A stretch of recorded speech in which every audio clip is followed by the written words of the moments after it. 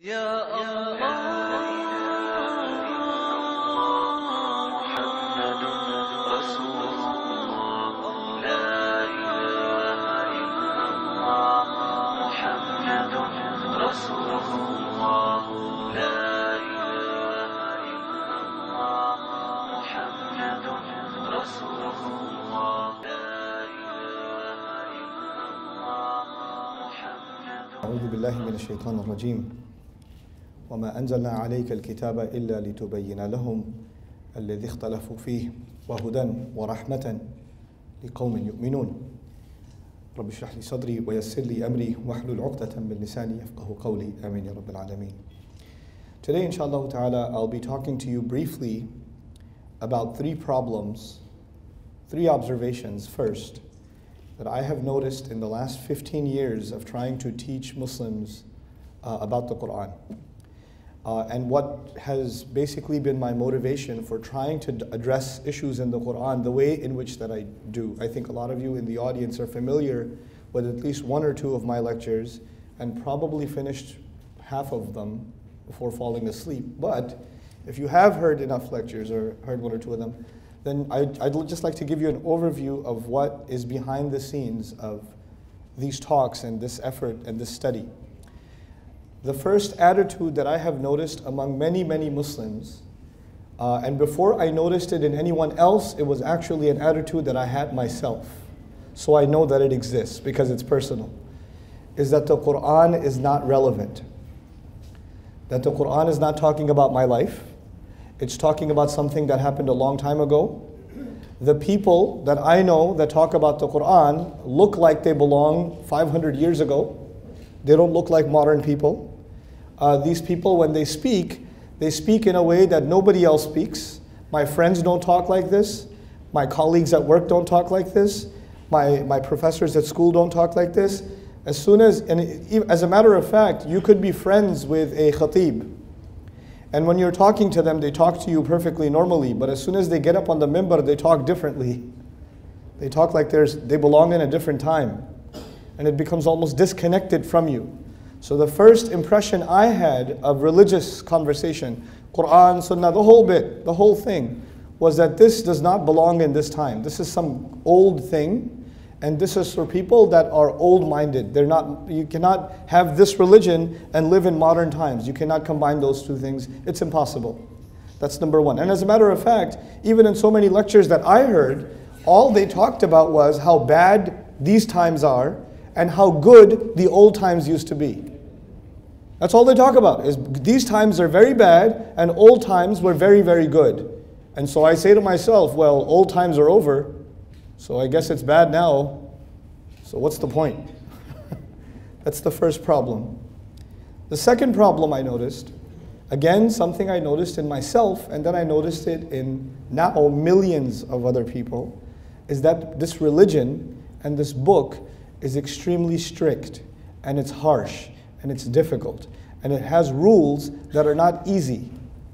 The rules of this book, the guidelines of this book, that it tells you to do some things that you're not supposed to do, or it forbids you from some things, or it commands you to other things, but its rules are too many, and too heavy, and too difficult, and basically impractical. You can't do it. You just can't do it. If you have to do it, you have to be a very extreme person. You cannot be a normal, happy person and do these rules. As a matter of fact, the more religious you get, the more depressed you get, and the more angry you get, and the more angry you look. So all the religious people I know are really angry people. So I don't want to be like that. So that must be because of this religion. This religion is harsh, so it makes people harsh. It makes people difficult. It makes people very angry. As a matter of fact, in my own life, before I turned to the deen of Allah, I was born a Muslim, but you know how it is. If I saw a guy with a beard, I ran the other way. I do not want to be around those guys, because they keep telling me how I'm going to hell. Or they're just going to tell me to do something like go make salat. Or, hey brother, why do you have this? Why are you dressed like that? What are you listening to? What are you watching? Stop. I don't want to talk to you. Just leave me alone. Let me eat pizza. You're sitting there relaxing, eating your pizza. The guy with the beard walks into the restaurant. You're like, oh God. I was enjoying my meal. This guy had to come in here. You know. So the religion is harsh, and people that follow the religion are also harsh. That was the second attitude. The third attitude was that every time I hear, or at least most of the times when I heard people talk about the deen of Allah, they did not tell me why I should be Muslim. They did not tell me why I should be Muslim. They only told me that I should be Muslim. Here's what you should do. And if I said, why should I do it? They said, because you're going to burn in hell if you don't do it. Why should I believe I shall burn in hell? Don't question why you should believe it will burn in hell. You're a kafir if you question. You have doubts? You don't have iman? And if you go to the person who gave you that lecture and you say to them, so how do we know for sure that this is the right religion? How do we know? I mean, there's so many religions in the world. How do we know that we have the right religion? The shaykh will tell you, and he told me, you son, you need to make wudu, then you need to make 2 rak'ah, because you're getting waswasa from shaitan. After I make wudu and I make 2 rak'ah, I still have the same question. Why are we following this religion? Every time I ask that question, people said, Astaghfirullah al-Azim, how can you ask that question? You're not supposed to ask that question. Inna lillahi wa inna ilayhi. Do your parents know about this? Akhil Kareem, sit down, sit down. Let me do some ruqyah on you. But then after the ruqyah is done, I still have the same question. So you know what I started thinking? And millions of young people around the world started thinking? These people don't have an answer to that question. These people, number one, they want you to live like you live, they don't want you to live in 2015, they want you to live in 1275. They want you to live in the time of Umar ibn al-Khattab radiallahu anhu. That was number one. It's irrelevant for this time. Number two, they're extremely harsh. And number three, they don't want to answer my questions. They think my questions are evil. These 3 reasons are enough, more than enough, for someone to want nothing to do with Islam. If you have these 3 concerns, and you want nothing to do with Islam, I appreciate that, I understand. It's logical. And I can tell you, with a good degree of confidence, I have not been to any country in the world, Muslim or non-Muslim, where there are not people who think exactly like this. For all the people who come and sit in a lecture, there are hundreds and thousands, if not millions of people, Muslim and non-Muslim, who have this problem. They have this problem. And so this is what I noticed for so long. And I stayed away from the Quran for so long in my life for one reason. It doesn't have to do with my time. It's harsh. It's not going to answer my questions. I have questions. I went to college in New York City. I took a philosophy class. And in philosophy class and in psychology class and in anthropology class, when I'm studying Freud, when I'm studying, evolution, when I'm studying, modern European philosophy, how is a book 1400 years ago going to answer my questions? Come on, seriously? It's not going to have answers to my questions, So I have no reason to go to this book. But by the gift of Allah, for no other reason, فَإِنَّ اللَّهَ يَهْدِي مَنْ يَشَاءُ. When I did stumble upon the book of Allah, when I did start to decide to try to understand the book of Allah, and I was fortunate enough to find some incredible, incredible teachers, I realized all 3 of those things were untrue. The book is incredibly relevant. The book has answers to my questions and my problems and my personal problems today. Forget about society's problems and the world's problems. That's stage 2 and stage 3. I'm talking stage 1, my personal problems. It has answers. The second issue was it's harsh. The more I studied the book, I realized people are harsh, but the book is not harsh. Allah sent the book as a rahmah. but we don't have rahmah. So when we talk about the book, we talk about the book, but we take out the rahmah. That's what we do. Allah's book doesn't do that, we do that. Okay, we're intolerant. We're intolerant. And I'll talk about that a little bit later, some more. And then the third problem was that people don't want to answer my questions. I have questions and they say, astaghfirullah, this is from shaitan. But the Quran says, Hatu burhanakum in kuntum sadiqeen. The Quran is inviting people to ask questions and bring their criticisms. Which religion in the world says, please criticize? No other religion other than Islam. Please, we would invite you to question and criticize this book. فَأْتُوا بِسُورَةٍ مِّن مِثْلِهِ وَادْعُوا شُهَدَاءَكُمْ مِن دُونِ اللَّهِ. I'm reading this and I'm saying, how can a book do that? I thought this book is supposed to tell me just believe, and if you don't believe you will burn. But this book says no, think for yourself. أَفَلَا تَعْقِلُونَ. No other religion tells you to think. Actually, every other religion tells you, stop thinking and just believe. Stop thinking and just believe. And this book says you cannot stop thinking. You have to think, and if you think, only then you will believe. There's no other religion like that.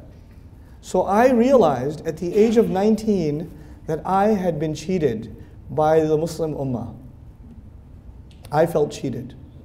I had been Muslim my entire life, and nobody told me that this book actually has the answers, that this book is actually relevant, that this book isn't harsh.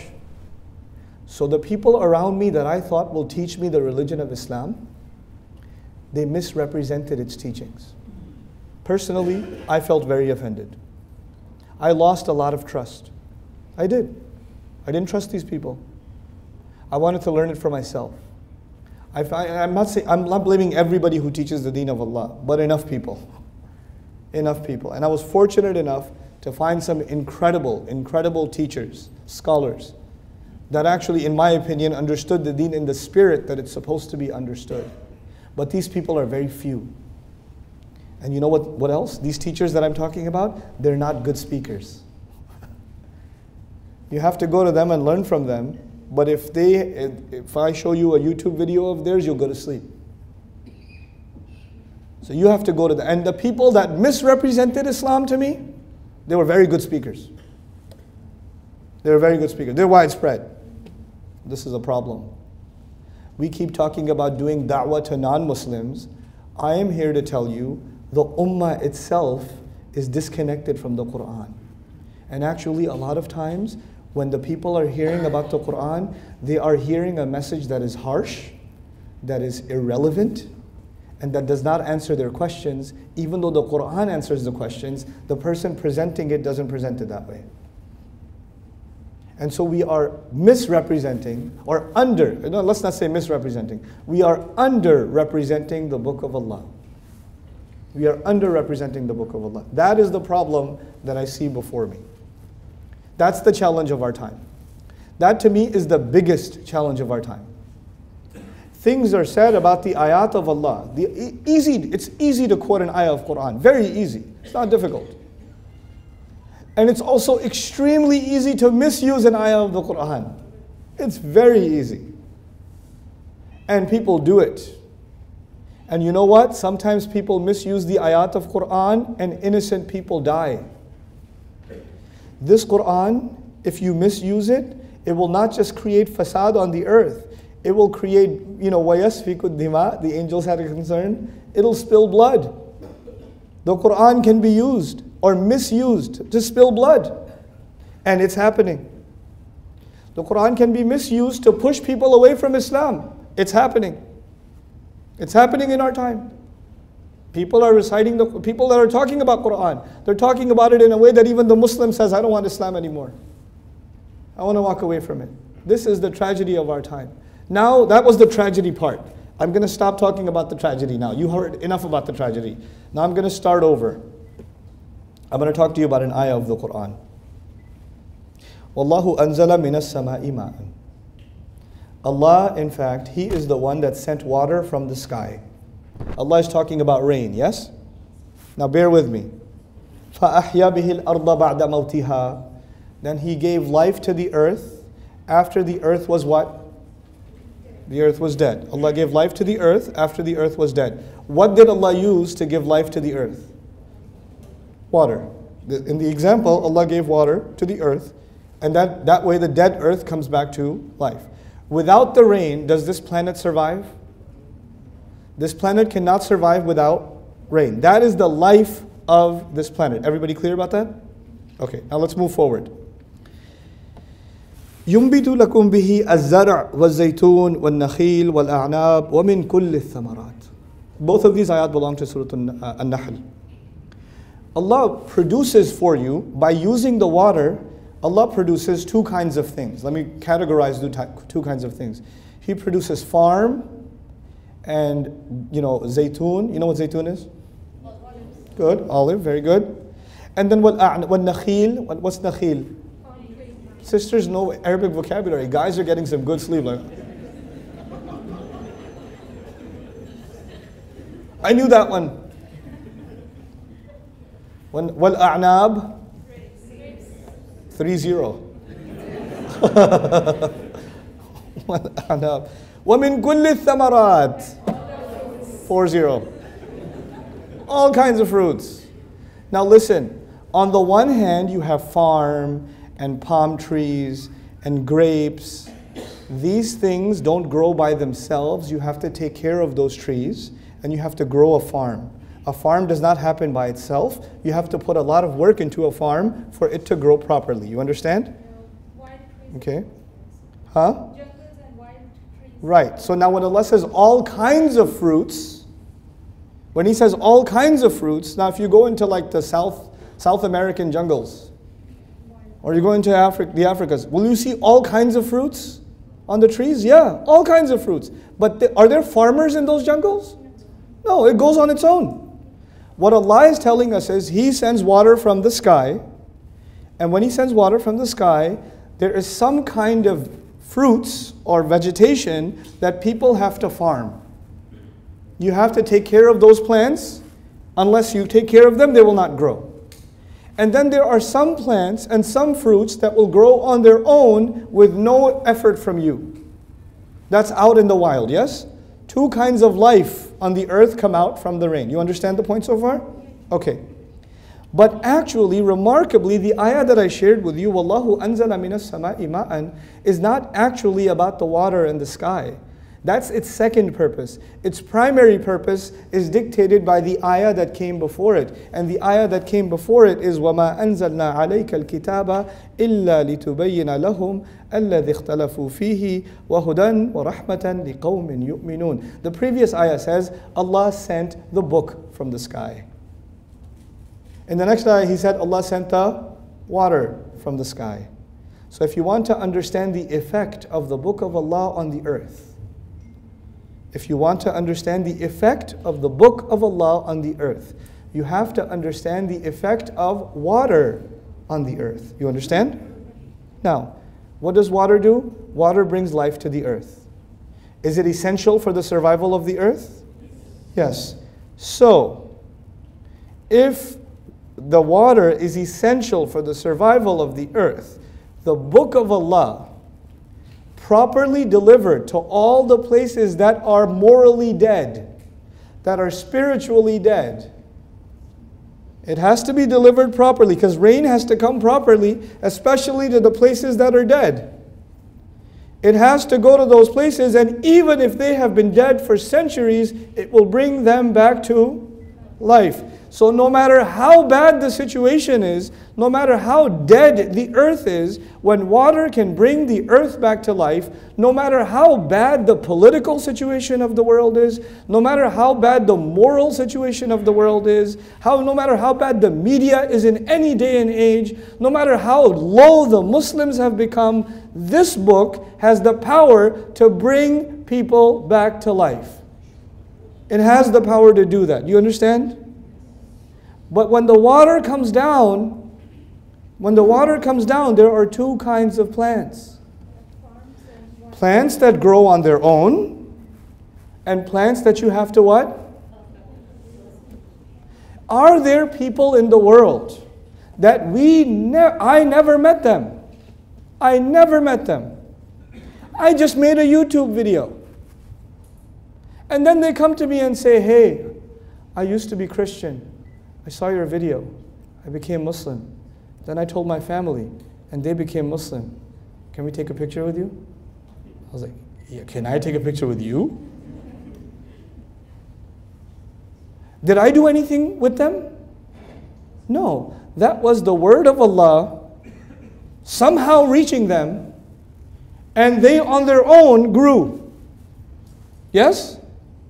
That is not because of our effort, that is because Allah grows iman in the heart of whoever He wants. All I had to do was do a little bit, but Allah will spread it Himself.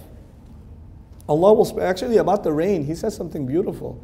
أَفَرَأَيْتُمُ الْمَاءَ الَّذِي تَشْرَبُونَ أَأَنْتُمْ أَنزَلْتُمُوهُ مِنَ الْمُزْنِ أَمْ نَحْنُ الْمُنزِلُونَ. You are not the one who sends the water down. You're not the one who delivers it to the earth. I am not the one who will deliver the word of Allah into somebody's heart. I can only try to make some effort. The actual delivery is happening just like the rain. By who? By Allah subhanahu wa ta'ala. But there is one very important difference. Please understand this difference. Water comes from the sky. Yes? And does water come to the sky in one bucket and then you have to go deliver it? Or it goes everywhere on itself? It goes by itself.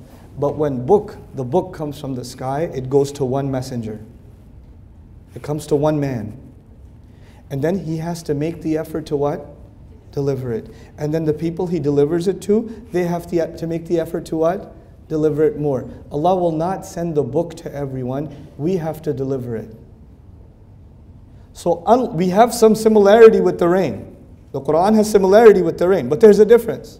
The rain, we don't go and distribute it. By the way, if you made the Muslims responsible for distributing the rain on the earth, we would be an extinct species. But we are responsible for delivering the word of Allah to the earth. Are we doing a good job? I would argue no. I would argue we're doing a pretty terrible job. I would argue we're doing a pretty terrible job even with Muslims. Forget non-Muslims. Because we make it seem harsh. We don't make it. The rain is supposed to be rahmah, not adhab. But we present it as adhab. Even ask a 10-year-old boy, a 10-year-old girl living in Pakistan, living in Bangladesh, living in Kuwait, living in Bahrain, living in America, living in Australia, a 10-year-old Muslim boy. What does the Quran say? Quran says lots of things are haram. And Allah gets very angry. Where did they learn that from? Their parents. We teach harshness from the beginning. We heard the recitation. Allah introduced the teaching of the Quran with which name? Ar-Rahman allama al-Quran. فَأَيْنَ الرَّحْمَةِ فِي تَعْلِيمِ الْقُرْآنِ. You know, this is the problem. It's a very serious problem. So we have to address this issue. Now, on the one hand, people will come on their own to Islam like wild fruits. And they're amazing. They're amazing people. But that does not mean da'wah is happening because we didn't do the farming. On the other side, there is the farm, yes?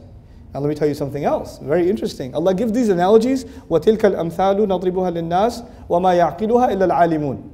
Examples are critical in the Quran. Examples are a fundamental of the Quran. Now, farming. Did you know that human civilization, human beings, in the study of anthropology, human civilization, the first act of human civilization was farming. And the argument is humanity would not have survived as a civilization. We could have survived in caves or woods or something, but as a civilization with cities and countries and infrastructure, none of that would have happened if we did not farm. And farming would never have happened if we did not deliver a means of irrigation, of channeling water. If you don't figure out how to channel water, you cannot farm. And if you cannot farm, you will not have civilization. Is that an important thing to understand in this conversation?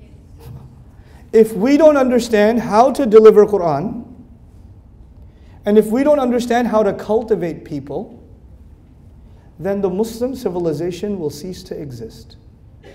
It will die. Have previous nations that were given a book died before us? They have. It's not impossible. It's not impossible. The only thing is, if we don't do this job, Allah wants this job to get done. So if you are no good, إِن تَتَوَلَّوْا يَسْتَبْدِلْ قَوْمًا غَيْرَكُمْ ثُمَّ لَا يَكُونُوا أَمْثَالَكُمْ. If you turn away, He will just replace you with some other people, and they won't be, I'll use Urdu, they won't be nikamme like you. They won't be useless like you. They'll actually do the job. If we don't do our job, Allah does not need us. Wallahu al-ghani wa antum al-fuqara. You don't do your job, Allah will replace you. You are not special to Allah because you are, Muslims for centuries. You're not special to Allah. That means nothing. The Banu Israel are much older as an ummah than we are. Much older. We've only been an ummah for 1400 something years. They were a chosen ummah for thousands of years. Thousands of years. And even then, even though they were so senior, when they turned away, did Allah replace them?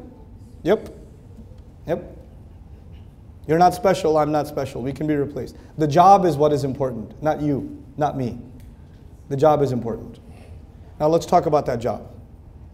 My argument is that today, the only solution, the only thing that can bring life back, spiritual life, moral life, ethical life, back to the Muslims, and by the way, by extension to the entire world, because the entire world needs it. The only thing that can bring life back to this earth is the Book of Allah. The humanity needs it. You know, they have conventions about environmental crisis. They have conventions about political crises. There are, United Nations, charters. They meet about all kinds of humanitarian, drastic situations that are happening all over the world. The crisis situations in the world keep growing and growing and growing and growing. If you're watching CNN 24 hours a day, you are listening to human tragedy 24 hours a day. Human news is just tragedy. That's all it is. Which means the earth is dying. And Allah told us the only thing that can bring it to life and save its life is what? The Book of Allah. The problem though is some people who want to further kill are using the Book of Allah. They're using the Book of Allah not to spread life, but to spread death. To spread death. And they claim that they have the right understanding of the Book of Allah. And I argue the following. Here's how we as an ummah have to fix this problem. Nothing, please listen to this carefully, it's going to sound politically incorrect, it's going to sound controversial, some of you will be offended, but I don't care. لا نخاف في الله لومة لائم. Nothing is above the Book of Allah. وَكَلِمَةُ اللَّهِ هِيَ الْعُلْيَا. Nothing is above the Book of Allah.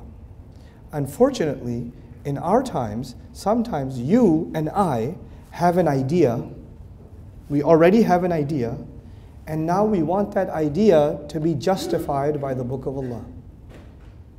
So we develop our idea first, and then we find daleel in the Book of Allah. What was on top? Quran or your idea? Your idea, and you put the ayat underneath it to justify. The ayat of Allah are now being used to justify your philosophy. You are not extracting the philosophy and the thinking and the solution from the Book of Allah. You already have the solution. You just want to justify it from the Book of Allah. This is a disservice to the Quran. For example, there are people who talk about the mission of the Quran is da'wah. Where did you get this from? I don't know, but the mission of the Quran is da'wah. So what about the ayat of talaq? What about the ayat of taking care of your parents? What about, yeah, those are important, but the real mission is da'wah. So you decide which ayat are the real mission and which ayat are the... How do you decide? Where did you come from? Who are you to put that rule on top of Allah's book? Da'wah is part of Allah's book's mission. It's not the only mission. It's not the only teaching. I was recently giving a khutbah on Surah Al-Mujadala, and I said, look, every surah is a curriculum from Allah. Every surah is a khutbah from Allah, a sermon, a maw'idah from Allah, yes? And Allah knows what is most important, what is next, what is next, what is next. What He mentions first is the most important thing. Then He mentions what comes next, what comes next. Like any teacher does, the most important lessons come first. Surah Al-Rahman, we just heard the recitation. What's the most important part of Surah Al-Rahman? Ar-Rahmanu 'allama al-Qur'an. Everything else is what? Second. ألم ترى أن الله يعلم ما في السماوات وما في الأرض ما يكون من نجوى ثلاثة إلا هو رابعهم ولا خمسة إلا هو سادسهم ولا أدنى من ذلك ولا أكثر إلا هو معهم أينما كانوا. Wait, Najwa means people conspire against the Prophet sallallahu alaihi wasallam. People are conspiring sometimes to undermine the Prophet's mission. Sometimes they're conspiring, they're making secret meetings to kill the Prophet sallallahu alaihi wasallam. That's a pretty serious problem. But in Surah Al-Mujadala, that is problem number what? 2. What was problem number 1? A woman has a problem with her husband. What? No. Yeah, that's a spot. The real issue is Najwa. Who are you to decide? Allah teaches the way He wants to teach. I am reminded of the question Allah asks in Surah Al-Hujurat. قُلْ أَتُعَلِّمُونَ اللَّهَ بِدِينِكُمْ. Oh, you're going to teach Allah your deen? You're going to teach Him your deen? You decide what's more important. You know? So what we do is we take selections of ayat. These are the important ayat. These are the ayat that we have to have our curriculum with. The rest of Quran is secondary. Even if you don't say it, you're thinking it. And that thinking is problematic. We have to give justice to the Book of Allah. We have to give justice to a surah. We have to stop thinking that some things are important and some things are less important. There are some things that are in order. There's priorities. But those priorities are not decided by you. They're not decided by me. They've already been decided by Allah subhanahu wa ta'ala. They have already been decided. Now think about this. Now, this is the last thing I'll share with you and I'm done. Then I just want to hear from you guys. When I was in New York, when I was not a religious person, I was a Muslim, not a religious person. When I first got exposed to Islam, the thing about New York is it's a crazy place. Every masjid has its own Islam. Literally, every masjid has its own Islam. You know, كُلُّ حِزْبٍ بِمَا لَدَيْهِمْ فَرِحُونَ. This is actually, I saw it in New York. Every group believes they are the right one, and they will give you a lot of khutbah and a lot of lectures about how wrong the next door neighbor is. And then when you go to that one, they will tell you how perfect they are and how evil those guys are. And I have a problem that I like to go, when I learn something, I like to really learn it. So I go to group number 1 and I learn so much from them that I become part of them. And then I say, okay, I've learned enough. Now I'm going to go to group number 2 and I'm going to learn so much from them, I'll become part of them. I know it's crazy, but I did that. So I went from one group to another group, to another group, to another group. I was a tourist. Okay? And when I was done, I realized something. Every group decides one thing is the most important thing. And their entire picture of Islam is based on that one concept. One group says the most important thing is da'wah. Forget everything else. Another group says the most important thing is how you look. You should look a certain way. If you don't look like this, then you're not a good Muslim. Another group says, no, you have to have these books. If you don't go through these books, then you're not a good Muslim. You don't really know your Islam. And they're not talking about Quran, by the way. There are other secondary books. If you don't have those books, then you're not a real Muslim. Every group has certain curriculum. That's what defines their Islam. And not a single group said, you know, the curriculum for the Muslim should be what? The Book of Allah. وَكَلِمَةُ اللَّهِ هِيَ الْعُلْيَا. By the way, did every one of those groups quote something from the Quran? Yes, but that was only to justify their position. And that was only to prove that the other guys are going to hell. That was the only reason. Why would Allah give us this book and say, وَاعْتَصِمُوا بِحَبْلِ اللَّهِ جَمِيعًا وَلَا تَفَرَّقُوا فِيهِ? Why? This book, if you give it justice, it will cause union. And if you don't give it justice, it will cause division. We're not holding on the way we're supposed to. I'll tell you, to make that last point that I just made, which was that we have to think beyond groups. We have to think of ourselves as Muslims. We have to think of ourselves as Muslims. We have to bring normalcy back to the ummah. The only way to do it is, again, putting the book of Allah in its place, in its proper place. I'll tell you a small story. I was giving a lecture in Birmingham, England. And if you've been to Birmingham, England, make istighfar. But anyway, I was giving a lecture in Birmingham, England, and Birmingham is a very interesting place. There's a few masajid there, and every masjid is very different from every other masjid. These people hate each other's guts. The only time they agree with each other is when they have to get a halal burger. Other than that, they do not like to see each other's face.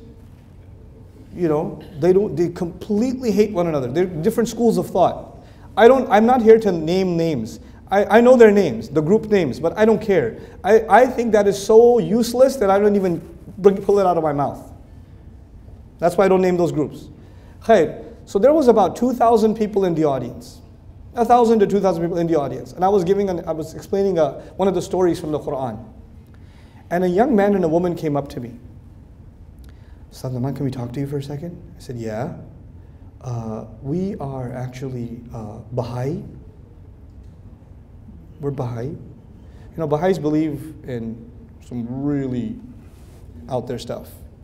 But they still consider themselves Muslims. We're Baha'i, and we really love listening to your lectures. It helped us change a lot. We didn't know the Quran says these things. We wanted to come here, but we're really scared. Because if people find out here who we are, I think there's going to be a problem. And we brought 20 of our friends here too. But we just want you to know quietly that we appreciate what you're doing. I was like, oh, thank you. Thank you for letting me know. And I'm really happy you're here. I'm done with that conversation. And the guy comes up, brother, I know this is a Sunni program, but I'm Shia. Is that okay? I was like, yeah, it's okay. Okay. Because my Shia friends and I will listen to your lectures. I was like, that's cool. Keep it up. Very nice.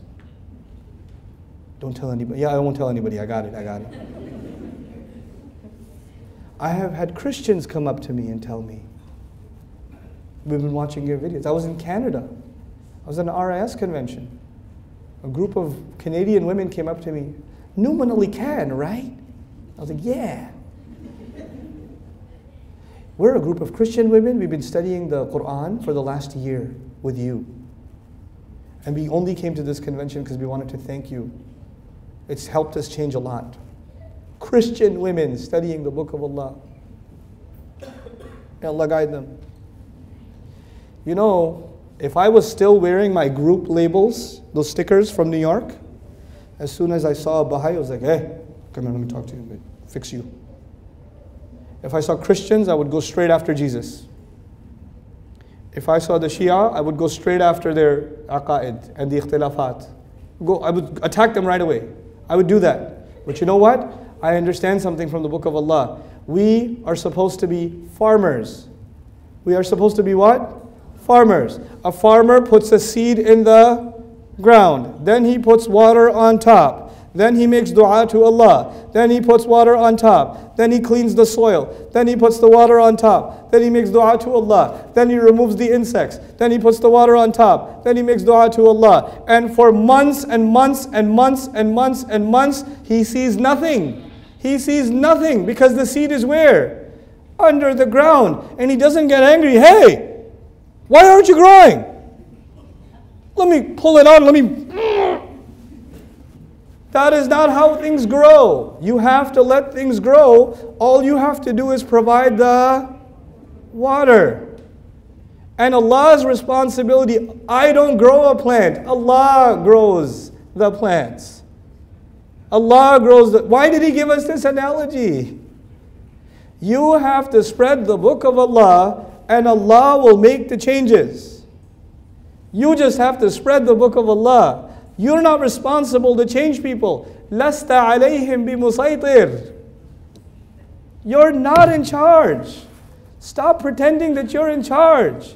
So many people come up to me, brother, mashallah, you give some good da'wah. Tell me how I can tell my brother to start praying. Tell me what I can tell him. I was like, I don't know what to tell you. Because maybe you haven't put enough water, not put enough water yet. And maybe you're putting water, but some plants grow slowly and some plants grow quickly. It's not about what you say. It's how patient you are with people. It's how patient you are. Yusuf alayhi salam's sons, or Yaqub alayhi salam's sons, they disobeyed their father or no? They were a source of sadness or no? For years and years and years, they are a source of sadness. And at the end of it all, they make tawbah or no? They take their time, yeah? Some seeds take a long time to come out. فَصَبْرٌ جَمِيلٌ. Yaqub alayhi salam doesn't turn to Allah, Ya Allah, give me something I can say to my sons so they can change. It doesn't work like that. It doesn't work like that. We are impatient with each other. We want changes to come like that quickly. If the best generation took 23 years, first of all, we're not the best generation. But if they took 23 years of exposure to this book, our challenge today is let's re-expose the people to the book of Allah like they've never experienced it before, so they can remove the assumptions that they've had about the book of Allah. Non-Muslims have misconceptions about the Quran, and my conclusion is Muslims have misconceptions about the Quran. We have to fix the misconceptions for the entire world. We have to show the world how beautiful, how remarkable, how incredible, how loving, how merciful, how addictive this book is. That's what we have to do. May Allah Azza wa Jal help us do our job, and may Allah Azza wa Jal increase our love and affection for the book of Allah and the sunnah of His Messenger sallallahu alayhi wa sallam. Barakallahu li wa lakum. Thank you so very much for listening. Jazakumullahu khair.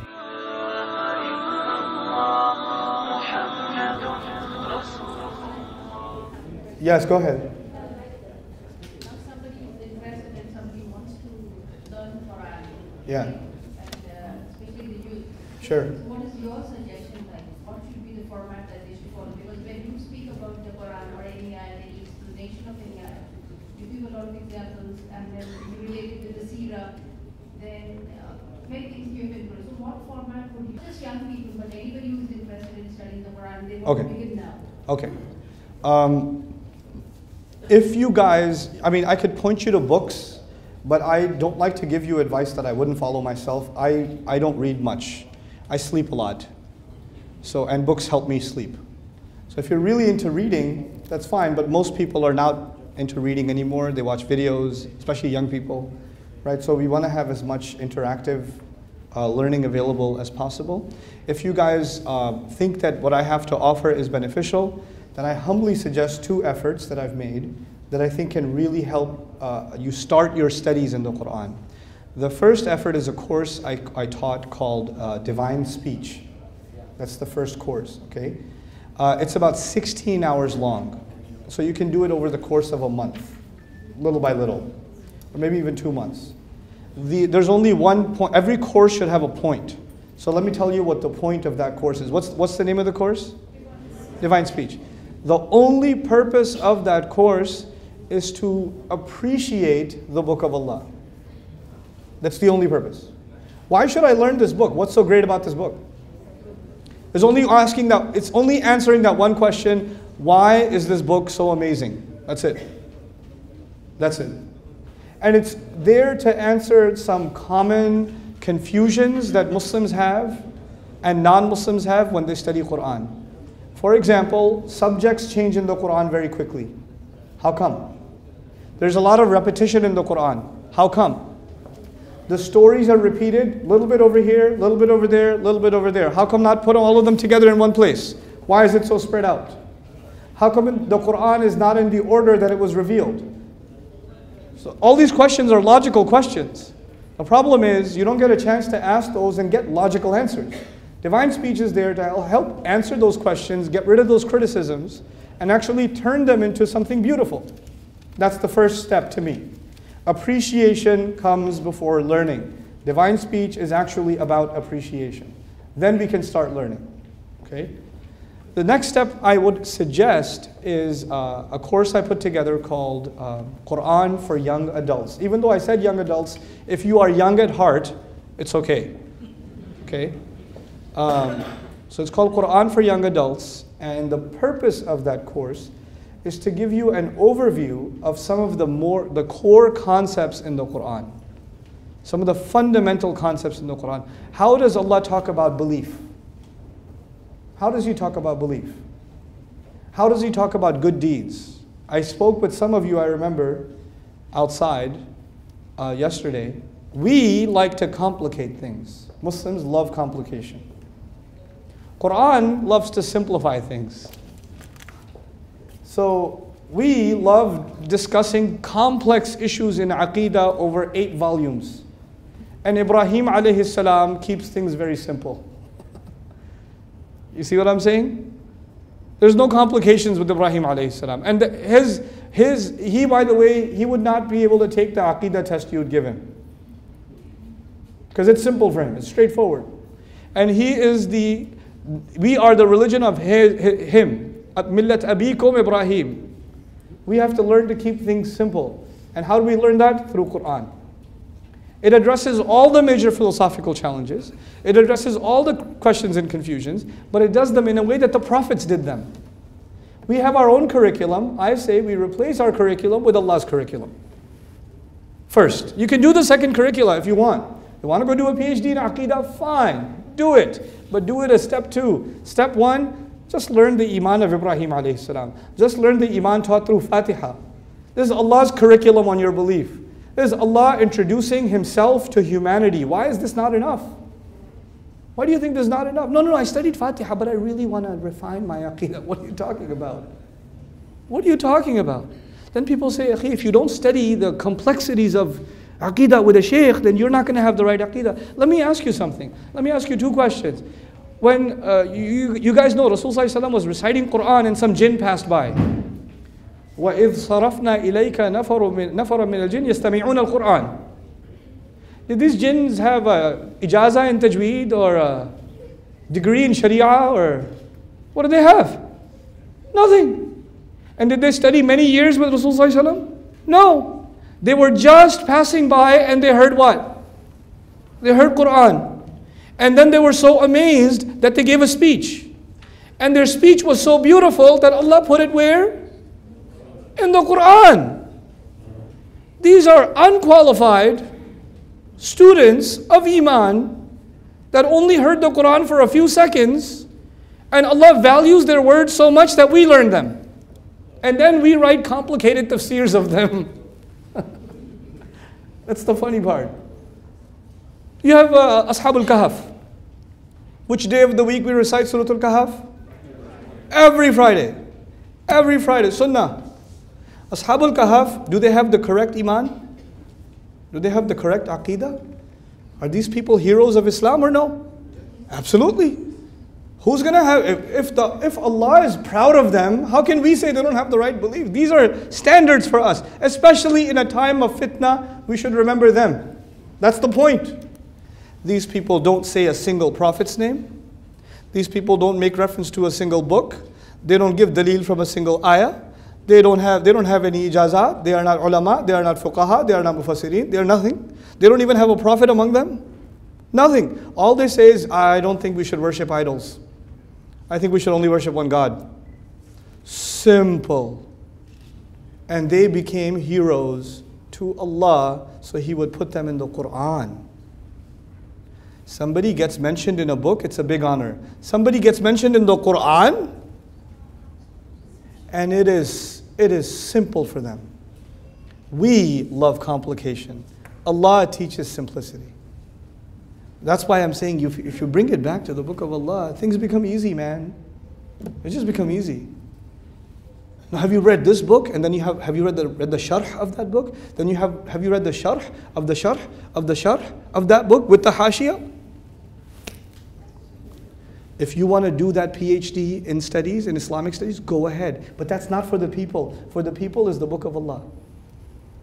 For everybody else is the book of Allah. Ulama should go in depth. That's fine. But nothing else. That's what we mean when we say kalimatullahi al-ulya. That's what it means. It takes the first place. You begin with that. You know, فَبِذَلِكَ فَلْيَفْرَحُوا. Listen to these words. فَبِذَلِكَ فَلْيَفْرَحُوا. Because of the Quran, because of that, they should be happy. Let me tell you, when you learn your deen, and you don't start with the book of Allah, you will end up learning something that will make you angry, and people around you will be angry when you're around them. You'll learn some angry version of Islam. When you begin with the book of Allah, it brings you joy, and it brings people around you joy. It makes you happy, it makes people around you happy. It's better than everything they're gathering. So it should be at the fundament. So I mentioned 2 courses. I've done a video explanation, a brief explanation for the entire Quran called Cover to Cover. That's available also, but that would be a step 3. These two should keep you busy for at least a year. And then after that, I'm not too worried. Inshallah ta'ala. First one you said divine speech. What was the next one? Second one is Quran for young adults. Quran for young adults. That's actually, it answers questions like, why should I believe? Why should I be Muslim? What does Islam say about other religions? What's going to happen to good people who die? Like, what's going to happen to Mother Teresa? People have these questions. And I don't know, easy, they're going to burn in hell. No, wait, hold on. Let's talk about this. Let's discuss this. Let's see how Allah deals with this question. So let's we have to bring nuance back, in-depth studies back of the book of Allah. By the way, if you're curious, before you ask that question, I'll just tell you myself. If you're curious where I get my stuff from, like my sources, like how do I study Quran, I give a lecture, it's on YouTube, called Ustad Nouman's Study Methodology. My study methodology. I'll briefly mention now, my group and I, we go through about 26 tafasir per ayah. And we extract notes from them. And then we combine, we eliminate the redundancies, and we put the notes together, and then we review them, and then we have a research, a scholar among us, who if there's an athar from a sahabi, like if it's Qawl ibn Abbas radiallahu ta'ala anhuma, or there's a hadith or sabab al-nuzul or something, I go to him and say, is this sahih? Is there ikhtilaf on this qawl, or is this muttafaq alayh or something? He'll do his research, he'll get back to me, tell me this is actually not muttafaq alayh, or this is sahih, etc., etc. And then I put this, but I don't talk like that when I give a lecture, because that will kill you. That happens in the background. The lecture, the durus, the talks, they're supposed to be easy. But just because the talk is easy doesn't mean the studies are supposed to be easy. The studies are supposed to be hard. And those of you that are learning Quran, please remember that. Learn the complicated stuff. But when you teach, keep it what? Keep it simple, keep it easy. That's really important. That's really, really important. So, brother's turn. Any questions? Yes, sir. Wa alaikum salam. Give the mic.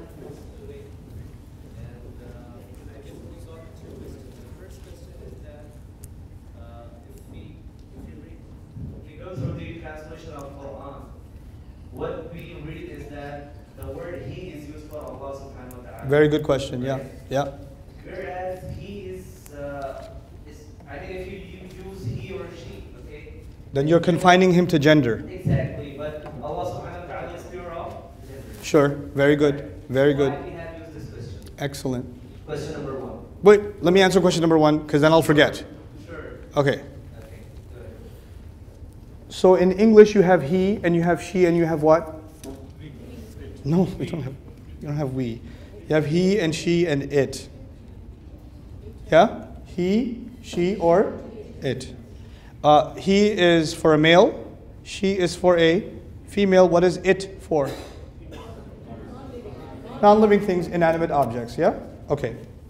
The Arabic language has 2 pronouns.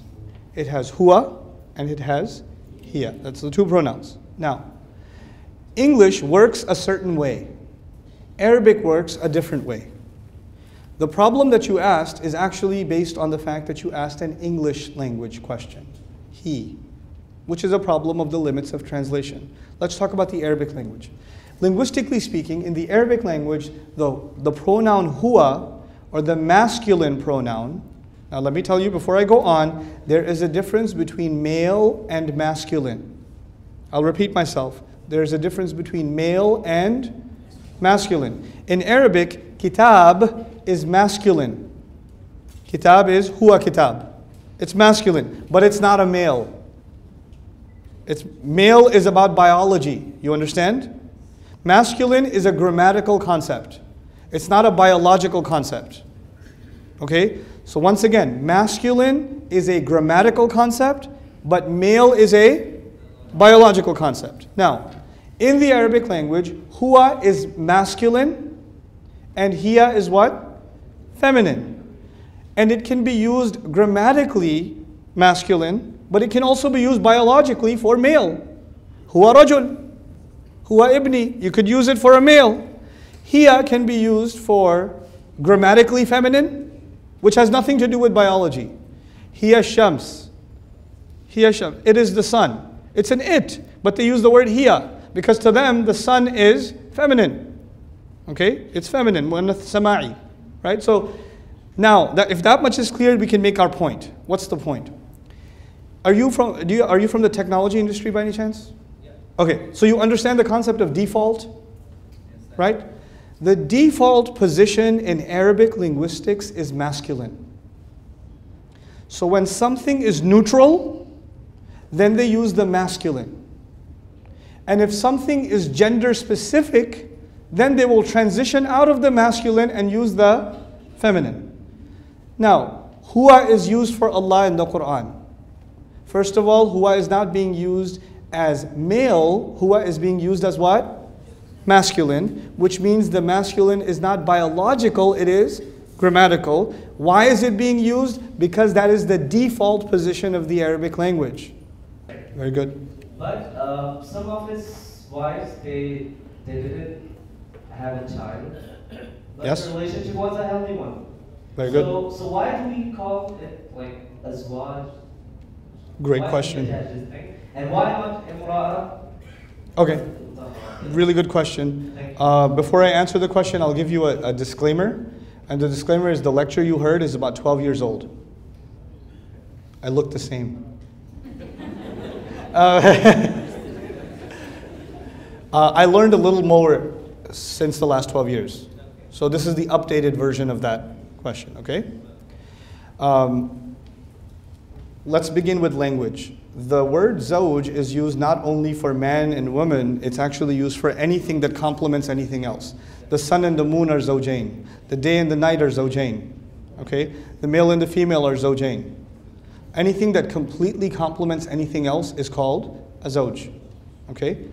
So that's the first thing. So zawj is a comprehensive term which can include marriage, but is not limited to marriage.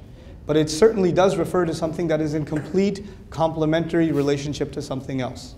Okay? Now, the use of the word zawj in the Quran certainly does indicate, like Ash-Sha'rabi rahimahullah among other scholars.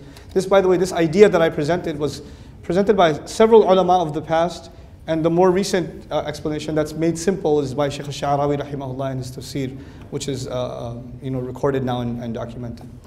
Khair. And the idea was that zawj is something, like you mentioned, wholesome, complementary, the husband and wife get along and for good reason.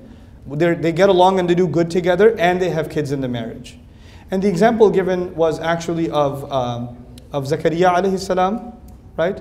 وَوَهَبْنَا لَهُ يَحْيَى وَأَصْلَحْنَا لَهُ زَوْجَهُ, right? So before he was called imra'ati aqiran, before the child, imra'a was used, after the child, zawj was used. Now, let's go further. There is something called divine intervention. Divine intervention. In the case of Adam alayhi salam, he was in Jannah, yes?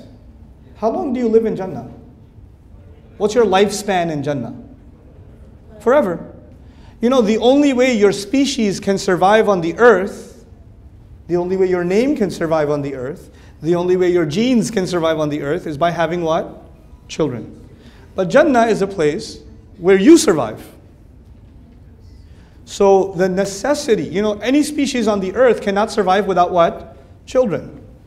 But in Jannah, the need for having children is not there. It's not there. So a marriage is already complete without children. You understand? So it's understandable that in Jannah, Allah Azza wa Jalla says, Ya Adam uskun anta wa zawjuka. It makes sense because it's already complete. It's in Jannah. In other words, when I say generally speaking, children and complementary, this is what makes a marriage whole in general cases. But there are exceptions. And those exceptions are actually noteworthy. It is the general rule that brings beauty to the exceptions. Now, what are the exceptions? You mentioned one of them. One of them is the Ummahatul Mu'mineen, right? Who didn't have children. And them not having children, especially not having boys, was actually an intervention made by Allah Himself. مَا كَانَ مُحَمَّدٌ أَبَا أَحَدٍ مِّن رِجَالِكُمْ. Number one. Number two, the Rasul ﷺ is the messenger and we cannot question him ever. And his wives are what to us? What are they to us? Ah, so they have children.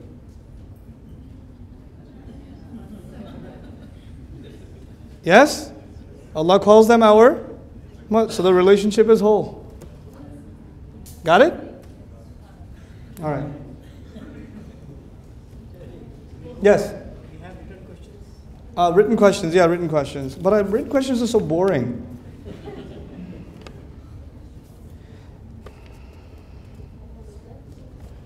Oh man, these are epic questions.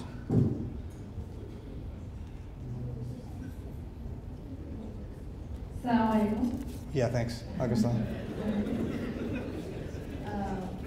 Ustad, you said huwa is default, right? That's correct, yeah. So what about we? Like, we have sent in the Quran. So that's You guys have great questions. You know the answers in this course I call Divine Speech, but I'll tell you anyway. Okay, that's why I really like that course, because all of these questions, I collected them and I made a course out of them. Okay, but let me give you something about that. Inshallah, this will take 7 or 8 minutes, but I think you'll appreciate it. Okay, why is we used for Allah in the Quran? That's the question.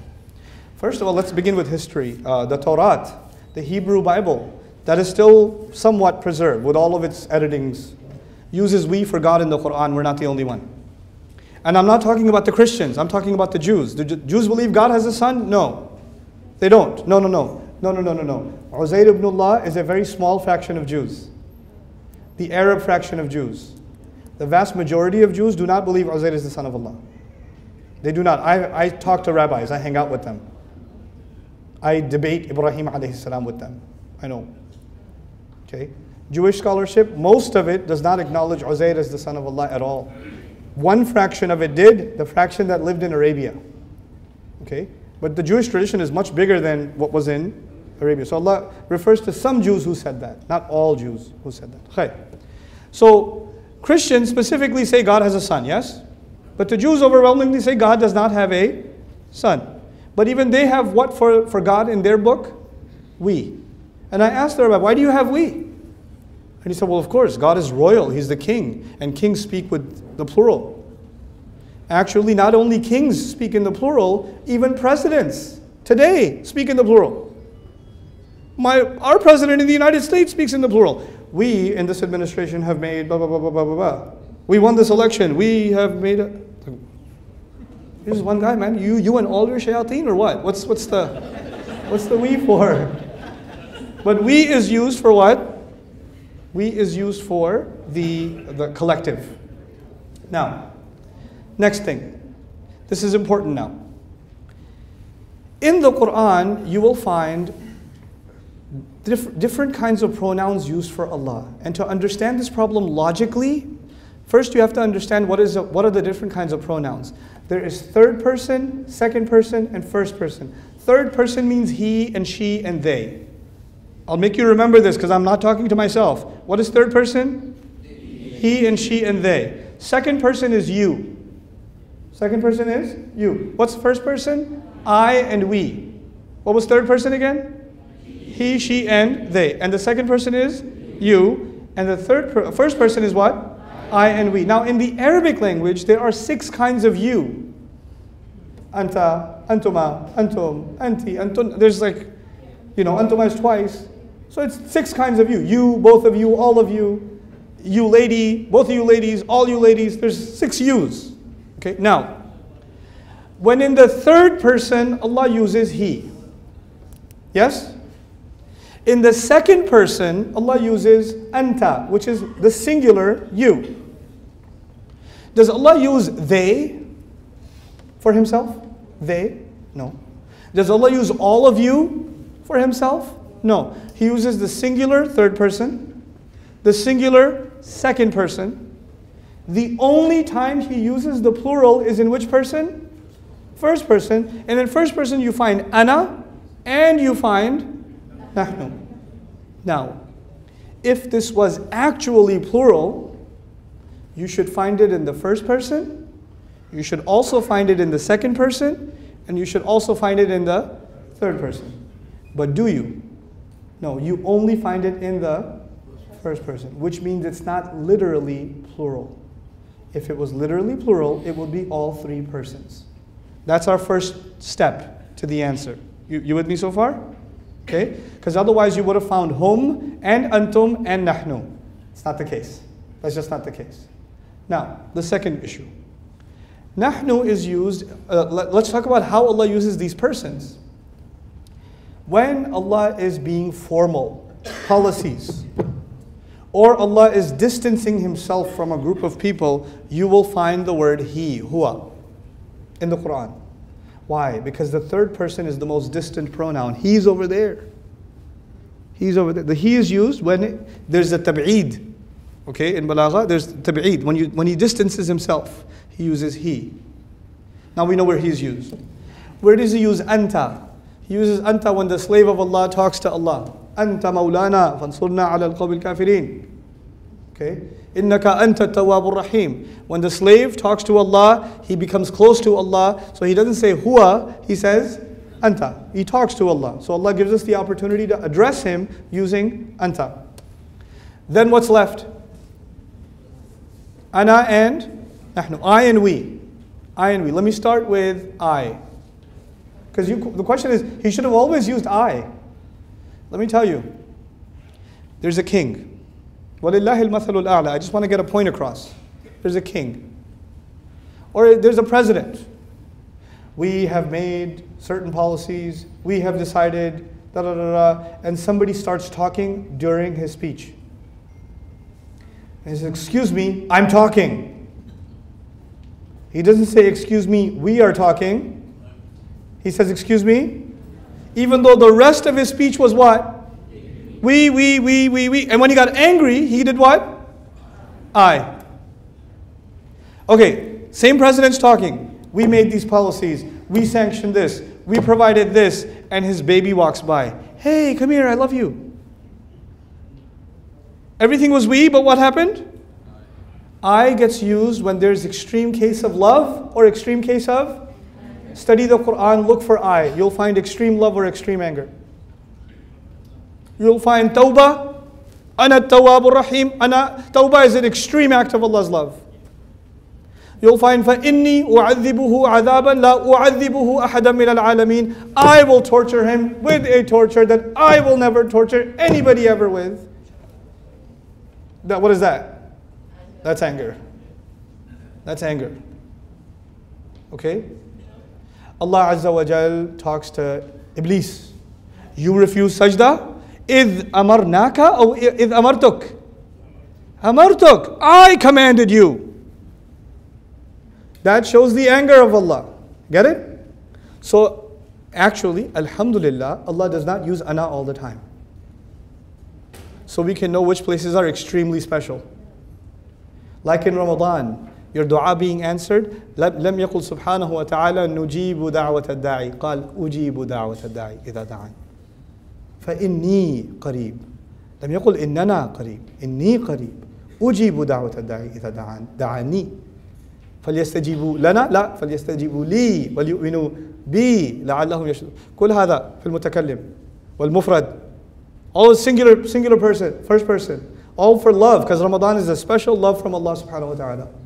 Now, what's left? The question, the problem word, which is what? Nahnu. Nahnu is used when Allah speaks in the role of a king, in the role of majesty. And when a king, especially when a king passes big policies or when a king gives you a lot of gifts, then he demonstrates his royalty. So you will find more overwhelmingly, when Allah talks about revelation of Quran, which is a great gift to humanity, you'll find nahnu. Inna nahnu nazzalna dhikra wa inna lahu lahafidhun. Okay?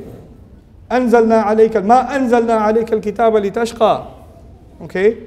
Anzala is used in cases where Allah demonstrates His majesty. But with Bani Israel, He was really angry because they should have accepted the Quran. So He says, وَآمِنُوا بِمَا أَنزَلْتُ مُصَدِّقًا لِمَا مَعَكُمْ.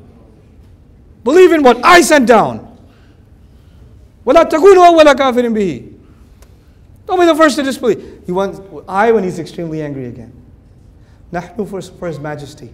Then nahnu for when He sends water. You'll find Allah will be talking about He created the tree. He did this, and we sent water from the sky. He'll switch over to we because water is a special majesty from Allah. Arshuhu kana arshuhu ala al-ma. So you see whenever water comes up, most of the time, it switches over to we to demonstrate Allah's majesty. It's awesome. It's just so awesome. Here's the last part of this question. One of the most important concept in the book of Allah is the oneness of Allah. لَيْسَ كَمِثْلِهِ شَيْءٍ لَا إِلَهَ إِلَّا هُوَ الْوَاحِدُ الْأَحَدُ الَّذِي لَمْ يَلِدْ وَلَمْ يُولَدْ. This is the concept of Islam. This is the concept of Islam. So then, how does Allah protect this concept even though the word nahnu is there? At the end of all of our explanation, nahnu is still plural, isn't it? Still plural. So how does He protect Tawheed after using nahnu? Study nahnu, we, for Allah in the entire Quran, you will find something. Right before or right after, He will make sure that you learn that He is just one. Every time. Inna a'tainaka al-kawthar. We gave you Kawthar. Who gave you Kawthar? We. The next ayah. Pray to us? No. فَصَلِّ لِي رَبِّكَ. لم يقل فَصَلِّ لَنَا. Okay? So that you never forget that we is about one. So He switches immediately. Every time. Every time. إِنَّا أَنزَلْنَاهُ فِي لَيْلَةِ الْقَدْرِ. We sent it down in Laylatul Qadr, yes? تنزل الملائكة. Finish the ayah. تنزل الملائكة. بإذننا. بإذن رب. Okay, now it's clear. It's just one Rabb. Get it? So this is an amazing phenomenon in the Quran. The transitions of pronouns in the Quran. It's a remarkable study. This is absolutely a remarkable study. You have some really cool questions. I'll just take one more question. ये उर्दू का मैं सवाल है, मैं उर्दू का जवाब दे दूँ? किसे एतराज़ है? उर्दू में पूछ रहा हूँ किसे एतराज़ है? उसे क्या समझ आएगी? चलो खैर किसी को एतराज़ नहीं है तो मैं उर्दू में अच्छा। दाई का फ़र्ज़ मनसबी क्या है और ख़वातीन पे ये काम किस तरह बेहतर तौर पर ख़वातीन ये काम किस तरह बेहतर तौर पे अंजाम दे सकती हैं? इस सवाल में बहुत सारी मुश्किलें हैं। एक तो लफ्ज़ मनसबी आपने इस्तेमाल किया है जो आपने पता नहीं कौन सी डिक्शनरी से निकाल के लिया है। मुझे इतनी हाई उर्दू नहीं आती। दाई का फ़र्ज़ क्या है मुझे इतना पता है। हाँ, English? Okay, fine. What is the role of a da'i and how can women fulfill that role? Basically. Sorry, my Urdu ran out. So here's the thing about being a da'i. Our deen, our job is not to be a da'i. Our job is to be a Muslim. Ibrahim alayhi salam gave us this deen, the name of this deen, and he said, ربنا وجعلنا مسلمين لك ومن ذريتنا أمة لم نقل أمة داعية قال أمة مسلمة. Our role is to be a Muslim. Never lose that title. This is the title that we are proud of. Everything else is a piece of this one tree. Everything else is the fruit of this one tree. Your job in life is not to be a da'i. Your job in life is to be a Muslim. Now, as a Muslim, you have lots of responsibilities. Some responsibilities you absolutely have to fulfill every single day. As a parent, I have responsibilities to my child. I have responsibilities to my parents. I have responsibilities to Allah for salah. I have responsibilities of earning. I have these responsibilities every day, and I have to fulfill them. and I have to try to do justice to all of them. For men, you have to give time to your wife, you have to give time to your children, you have to give time to your parents, you have to give time to Allah's house, the masjid, you have to give time to your job, you have to give time to your health, you have to give time to your learning, you have to give time to your friends. Oh my God, I ran out of time. You have to give time to your rest. Yes or no? You have to give time to relax. You need it. You need to chill out and just do nothing or do something stupid. You need time for that too. You need time for these things, and you need to balance all of those things. And by the way, in the middle of all of that, you should make time to represent the deen of Allah as best you can. Now, does that mean you have to go on the street and do da'wah? If you have time, it's a nice thing to do. But if you don't have time, you are not missing an obligation. You are not missing an obligation. Allah did not tell every single Muslim to go out and do da'wah. Allah Azza wa Jal made that the responsibility of an ummah. And by the way, when you find that balance between all of those things, man, that is the greatest da'wah you will ever do, because the world is out of balance. Nobody knows how to balance their life. People do good in their career and they destroy their family. People take care of their family, they destroy their business. People take care of their children, ruin their marriage. People take care of their parents, forget about their kids. People take care of their kids, forget about their parents. There's all these imbalances. Who is supposed to represent balance? This Muslim. And when you have balance, people will say, hey, where do you get this balance from? That's so nice. Well, it's from Islam. People will be attracted to this balance. Instead of giving people durus about balance, live it. Be it. People should want to be like you. And that's what that's the real obligation today. I'll tell you the extreme that's happening. I find it very disturbing. People want to study Quran, people want to study Hadith, and they want to study it 8 hours a day. If you're studying that 8 hours a day, your husband or your wife is not getting time from you. Your children are not getting time from you. You're not doing proper exercise. You're probably not eating healthy either. You're not keeping connections with your relationships. Allah does not want you to study the Quran and forget about your life. This is not a service to Islam. This is imbalance. This is what the Quran came to correct. How can you sit there reading Quran and read قُلْ سِيرُوا فِي الْأَرْضِ? What does سِيرُوا فِي الْأَرْضِ mean? Go out in the land. And you're reading Tafsir Ibn Kathir, ماذا قال في سِيرُوا فِي الْأَرْضِ القرطبي سِيرُوا فِي الْأَرْضِ قال فلان وفلان.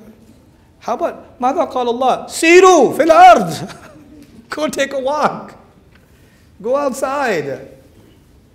Allah is telling you, go travel. It'll increase your iman. It'll affect you. The book pushes you to go stop reading sometimes and go experience. The best tafsir of أَوَلَمْ يَرَوْا إِلَى الطَّيْرِ فَوْقَهُمْ صَافَّاتٍ وَيَقْبِضْنَا is not in a book. The best tafsir is where? In the sky. Go look. Go look. That's the tafsir of that ayah. So that is inshallah ta'ala. My voice is totally gone. I don't even know how I spoke today. I have a flight early in the morning. Technically, I'm already asleep. So I'm going to stop talking now, inshallah ta'ala, and we'll enjoy some more wonderful announcements. And I am going to... It's only 12 more pages. It's only 12 more pages. Relax, easy, so easy. But I'm going to keep these questions, go through them, and when I get a chance, I'll try to answer them in some of my next durus and khutbahs, inshallah ta'ala. Thank you so very much, everybody. It's been a great pleasure being in Kuwait. Jazakumullahu khairan. Assalamu alaikum wa rahmatullahi wa barakatuh.